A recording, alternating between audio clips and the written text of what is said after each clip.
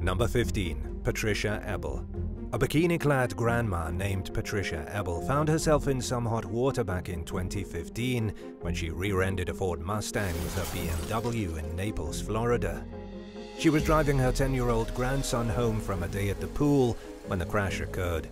A local news crew captured the strange scene on camera as Collier County Sheriff's deputies administered a sobriety test to the barely clothed woman. She smelled strongly of alcohol, according to an arrest report, and she allegedly bombed the sobriety test. Police accused Ebel of having a blood alcohol content of more than twice the legal limit and charged her with driving under the influence. When a reporter asked the grandmother if she knew why she was being taken into custody, she said no.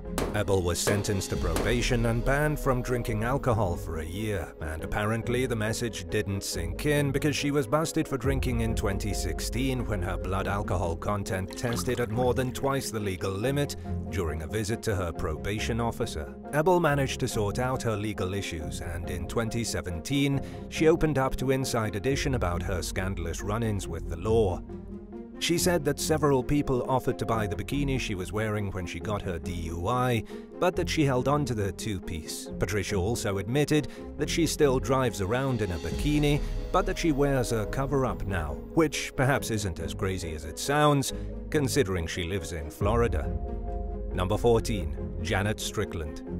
72-year-old William Strickland was walking outside his Chicago home to catch a bus to dialysis treatment in 2013 when someone fatally shot him seemingly out of nowhere. An investigation uncovered evidence that Strickland's wife, 64-year-old Janet Strickland, had persuaded the couple's grandson, also named William Strickland, to shoot his grandfather so they could access his money. The younger Strickland used his grandfather's gun to shoot the victim 6 times. He then took cash from the victim's wallet and used it to buy a tattoo, new shoes, and a phone. Strickland and his grandmother also allegedly bought a car, home furniture, and other things with the money, but they didn't get to enjoy the influx of funds for very long before they were arrested for murder. Janet Strickland caught an additional charge of solicitation of murder. William Strickland was convicted of murder and was sentenced to 40 years in prison. Janet was also convicted and received an 18-year sentence. Number 13. Roxanne Record. When Roxanne Record caught her 4-year-old granddaughter sneaking a sip of whiskey in the kitchen of her Baton Rouge, Louisiana home in 2021, she allegedly made the girl finish the bottle, which may have been more than half full. The defenseless little girl's mother, Kaja Record, was accused of failing to intervene as her daughter drank herself to death at Roxanne's command. Tragically, she passed away with a blood alcohol level of 0.680, more than 8 times the legal limit for adults. Police began piecing together what happened after responding to a call about an unresponsive child at the home. Paramedics tried to save the girl's life, but it was too late. Kaja Record reportedly told officers that she saw Roxanne take the little girl into a hallway with a bottle of whiskey and that the bottle was empty when they returned. But officers claim that she gave inconsistent statements, so her exact role in the situation is unclear. An arrest warrant states that Kaja tried to put her daughter in the bathtub when she saw that she had passed out, but she failed to dial 911. Roxanne allegedly claimed that she wanted to take full responsibility for the needless tragedy, admitting that she knows she messed up, that it went too far, and that she ruined everyone's lives, according to Law and Crime. Both Roxanne and Kaja face a first-degree murder charge in the horrific case. Their cases appear to be ongoing. Since the arrest, the little girl's aunt, Ebony Record, has spoken up, claiming that Roxanne abused all her kids as children and went on to abuse her grandchildren. Ebony told local station WAFB that she partially blames herself for not speaking up because if someone had, the child's life may have been kept out of harm's way. She encouraged others not to make the same mistake and to report abuse when they know it's going on. Number 12. Edna Faye Daniels. 30-year-old Ryan O'Neill Woodruff was already out on bond for allegedly killing 2 family members when his grandmother, 78-year-old Edna Faye Daniels, was accused of helping him cover up yet another murder. According to law enforcement officials, the first two murders occurred in South Carolina in 2021. In early 2023, Woodruff was accused of killing 18-year-old Tyquez Demetrius Walker in Greentown. Daniels allegedly witnessed Walker's murder and then lied to the police about what she knew. In fact, the murder happened inside the senior citizen's home, according to an arrest warrant out of Georgetown County. The warrant also states that Daniels knowingly provided false information to investigators on multiple occasions during questioning, and that she helped to conceal the crime. She faces 1 count of obstruction of justice and 1 count of accessory to murder after the fact. Number 11. Avdosia Pelavanides.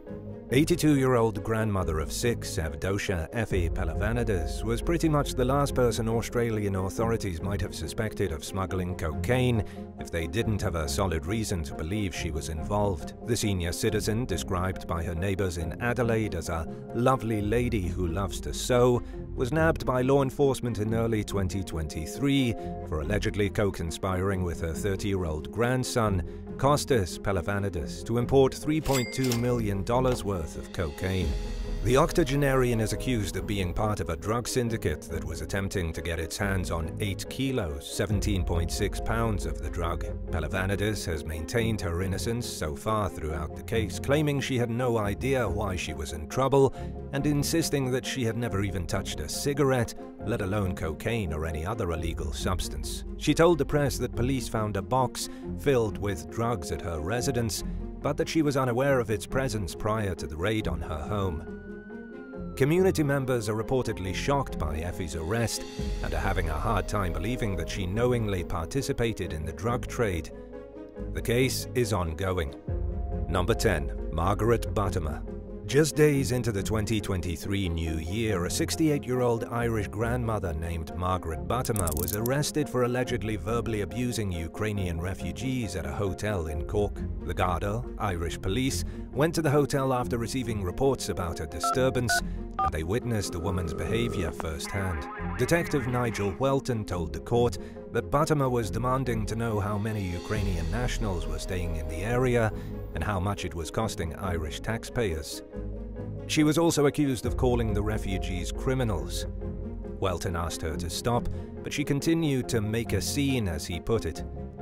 After several attempts to get Buttimer to control herself, Welton felt he had no choice but to arrest her. In court, Buttimer's defense lawyer argued that his client didn't accuse the refugees of being criminals, but that she simply asked if they had been vetted. But Welton insisted that he heard Buttimer clearly and that he was speaking the truth about what she said, and the elderly woman's history seemed to speak for itself. By the time she went to court for her most recent alleged crimes, she had already been arrested for similar incidents, as well as her repeated refusal to wear a COVID mask. In 2021, she was sentenced to 3 months of jail time for her mask-related convictions. Judge James McNulty, who oversaw one of her cases, suspected that Buttimer was under the influence of people with a warped and non-conformist agenda. He sentenced her to 16 weeks in prison, with half the sentence suspended as long as she stays away from hotels accommodating refugees and asylum seekers. Number 9. Anna Mae Blessing. 92-year-old Anna Mae Blessing made headlines in 2018 when she was accused of killing her 72-year-old son, Thomas Blessing, in an effort to stop him from putting her into an assisted living facility. She pondered the matter for a few days before deciding what needed to be done. Anna Mae hid 2 handguns in the pocket of her robe and fired multiple bullets into Thomas's face and neck at the home they shared in Fountain Hills, Arizona. The victim's 57-year-old girlfriend got into a struggle with Blessing and eventually got her to drop the gun, at which point the murderous matron pulled out her backup pistol and pointed it at the girlfriend. Luckily, the quick-thinking younger woman knocked it out of Blessing's hand. Blessing was sitting in her recliner when police arrived and took her into custody. During questioning, she said that she had planned to take her own life after shooting her son, but was unable to after having the guns wrestled away from her. She also explained that Thomas and his girlfriend were ignoring her after returning home from a vacation and that they treated her badly. Blessing was charged with first-degree murder, aggravated assault with a deadly weapon, and kidnapping.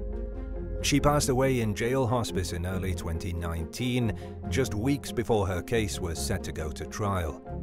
Number 8. Carolyn Manning. In early 2023, a SWAT team raided the Monroe, Louisiana home of 20-year-old Kylan Manning, a suspected member of the Deuce 5 gang, armed with a warrant to arrest him for 4 counts of distribution of a controlled dangerous substance and conspiracy to distribute narcotics. The young man's grandmother, 58-year-old Carolyn Manning, told police that Kylan had barricaded himself in his room and was refusing to come out. A brief standoff ensued, during which Carolyn allegedly interfered by trying to walk past the cops despite being instructed not to. She was arrested due to the distracting nature of her behavior and was charged with interfering with a law enforcement investigation. And Kylan was also taken into custody after the standoff.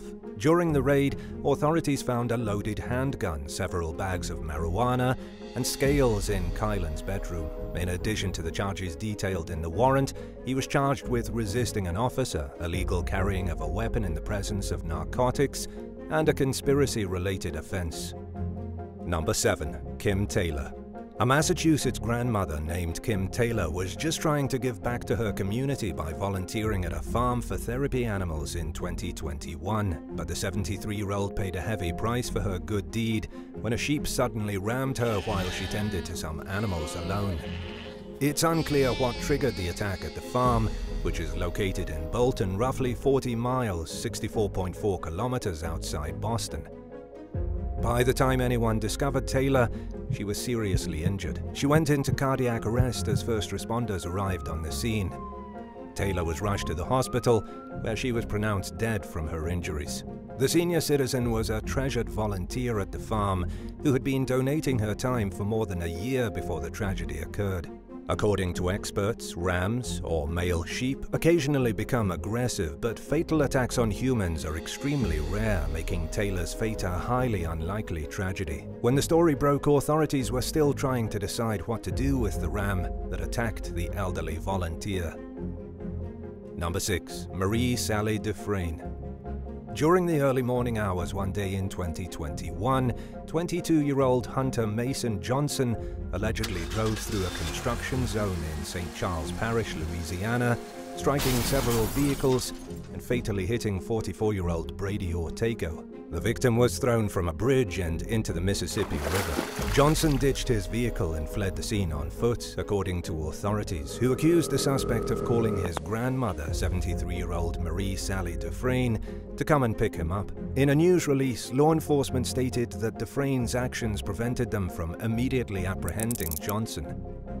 By the time the deadly hit-and-run occurred, the suspect already reportedly had several arrests under his belt, as well as a civil lawsuit alleging his involvement in an incident that left a man severely injured. According to an arrest warrant, he and a friend spent the evening out drinking at Hooters in Metairie before he struck and killed Ortego. Johnson allegedly bought 18 shots in just 3 hours and drank at least half of them himself. Investigators claim to see him stumbling around in surveillance footage that was captured before the accident. He was charged with vehicular homicide, DWI, hit and run resulting in death, and obstruction of justice. Dufresne was charged with obstruction of justice for her alleged role in the case. Number 5. Lilian Morales. Janet Concepcion was alarmed when her little boy Jojo told her in 2021 that his father planned to take him away to a farm and that he hoped she would join him. But she continued to honor her court-ordered visitation agreement with the boy's father, 45-year-old Jorge Morales II, and things continued as usual for the next year. Concepcion's worst nightmare came true in August of 2022 when Jojo disappeared from Miami with Morales and his mother, 68-year-old Lilian Pina Morales. An Amber Alert was issued for the little boy, who was captured in surveillance footage at a Walgreens in Maine 2 days later. The suspects ditched the SUV they were traveling in near the Canadian border and have not been spotted since. Investigators believe that Morales spent months planning his son's kidnapping and that they're hiding out somewhere in eastern Canada. According to the last update, they may be in New Brunswick. Both the FBI and the US Marshals searched high and low for the fugitives and the little boy, who reportedly had medical needs. Thankfully, Jojo was found alive and well in New Brunswick, Canada, and was reunited with Concepcion shortly thereafter. Both Jorge and Lilian Morales were arrested in connection with the alleged kidnapping. Lilian faces charges of custody interference and removing a child from the state. The cases against her and Jorge appear to be ongoing. According to the most recent update from November 2022, both suspects were being held without bond. Number 4. Peggy Camarillo. One day in 2022, someone broke down the door to a residence in Clearwater, Florida, and fatally shot 30-year-old Michael Conrad. According to police, the victim and the alleged killer, 21-year-old Stuart Beck, were involved with the same woman who was present at the time of the shooting. Naturally, emotions ran high among Conrad's loved ones after his murder. His grandmother, 58-year-old Peggy Camarillo, is accused of taking things too far, though, by harassing the woman at the center of the deadly love triangle. Investigators allege that Camarillo sent the woman a message on social media stating, "I have to bury my baby in a couple of days, and you know how hard that is going to be. I will not be responsible for my actions." Camarillo allegedly went on to warn the woman that her best bet is to leave town and that she'll never live peacefully as long as she remains local. The woman reportedly took Camarillo at her word and fled town due to the threats. Beck faces a first-degree murder charge, and Camarillo was charged with threatening a witness. Number 3. Teresa Hansen. 53-year-old British grandmother Teresa Hansen rang in the 2023 New Year and her 54th birthday from behind bars after allegedly killing her husband, 54-year-old Paul Hansen. The deadly incident occurred just 3 days after Christmas at the couple's home in West Cowick, when police received a report that Paul was gravely wounded. He was rushed to the hospital where he died from his injuries. Teresa Hansen, a hairdresser by day, was charged with murdering her husband of 34 years. He died from a single stab wound to the heart. According to the most recent update, the case was still under investigation as police gathered evidence and interviewed neighbors and witnesses. A month after the murder, Paul's body still had not been released to the family due to the defense team's request for a second post-mortem exam. Family members could be heard sobbing in the courtroom as the judge addressed Teresa, who denied murdering her husband. Court officials described the case as a difficult situation for all involved, and one so serious that only the Crown Court was equipped to deal with it. She was granted bail and is on electronic monitoring pending the outcome of the case, and must stay with her parents until a conclusion is reached in court. Number 2. Hester Burkhalter and Lena Bartula. The cannabis compound cannabidiol, or CBD, has become popular in recent years for the therapeutic benefits it provides without the typical mind-altering effects of marijuana, but its over-the-counter availability has led to some confusing legal situations. In 2018, a 71-year-old grandmother named Lena Bartula was arrested at the Dallas airport for possessing a vial of CBD oil that she used to treat back pain. She was slapped with a felony charge, spent 22 hours in jail, and missed her flight. The following year, in 2019, 69-year-old Hester Burkhalter was arrested for carrying a vial of CBD oil in her purse at Disney World. She used the oil for arthritis pain and had a doctor's note to go with it, just in case a situation like this were to occur. Burkhalter was nevertheless charged with a felony. Luckily, both women saw their charges either reduced or dropped entirely. But that wasn't enough to satisfy Burkhalter, who was left feeling so wronged after her case was dismissed that she sued Disney, the Orlando Police Department, and the Orange County Sheriff's Office. Her lawyer, Ben Crump, said that he believed the Orange County deputies who responded to the scene were hell-bent on putting the grandmother behind bars. The lawsuit accused the defendants of assault and battery, false arrest and imprisonment, defamation, and emotional distress. Burkhalter claimed that she panicked and began vomiting while being taken into custody, and that law enforcement denied her proper medical care. She described the experiences of being arrested in front of her relatives and being strip-searched at the police station as humiliating. The senior citizen requested more than $18 million in damages for herself and family members who were vacationing with her at the time of her arrest. According to court records, the status of the case is pending. Number 1. Nancy Martin. In 2017, federal authorities discovered that a wealthy senior citizen from Wichita, Kansas, named Nancy Martin had skimmed money from 2 local businesses while working as a bookkeeper and parading around as a philanthropist. By the time the law caught up with Martin, her actions had left 2 physician-owned companies in financial ruin. She was indicted in 2021, at which point investigators believed she had been committing financial crimes for at least 2 decades. In reality, the true extent of Martin's crimes may never be known, and what is known is considered to be the tip of the iceberg.